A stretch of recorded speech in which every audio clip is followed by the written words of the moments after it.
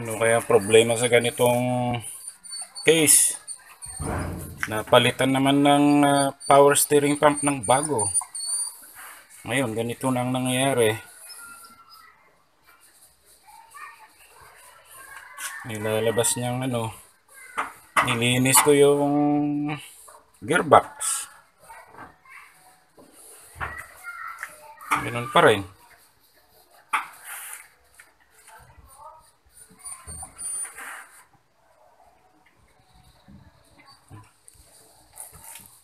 Kakapagod ah.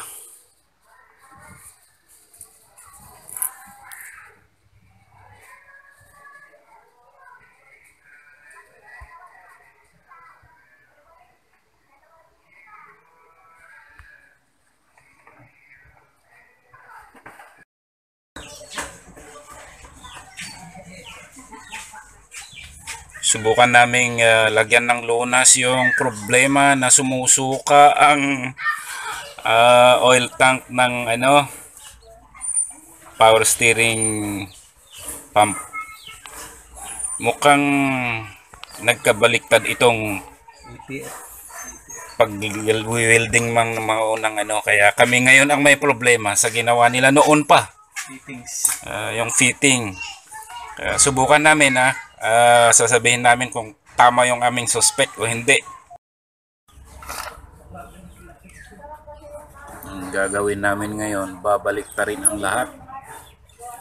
Ito ay suspect lang namin, pero pag binaliktad namin at tama, ibig sabihin mali talaga yung ginawa ng mga naunang nagkabit.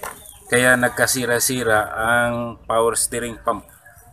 Sa akala namin ay sira din ang gearbox. Pero pag ikinabit namin at tama, maganda ang lahat, tama kami. Kasalanan nila.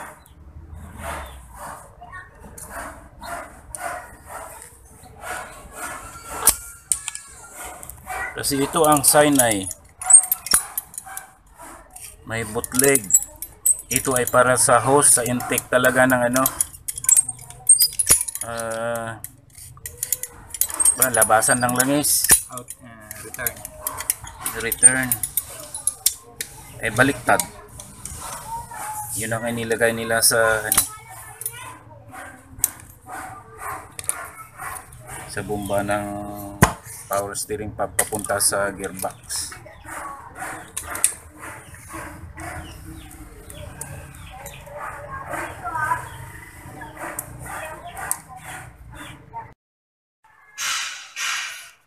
Ito na yung result ng aming ginawa sa resolution ng problema na sumusuka itong reservoir, oil reservoir, at saka ang manibela ay kung ano-ano, hindi mo maintindihan kung paikot ng kaliwa o kanan.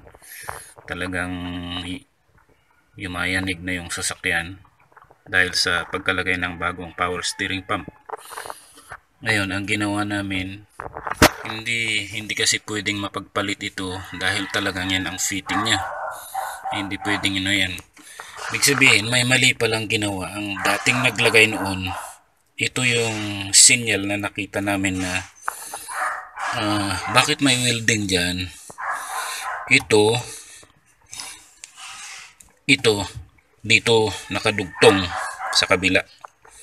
Kaya binaliktad namin para yung manggagaling sa power steering pump ay papunta dito sa intake, at yung ito naman palabas, out, papunta dito sa lagayan ng langis.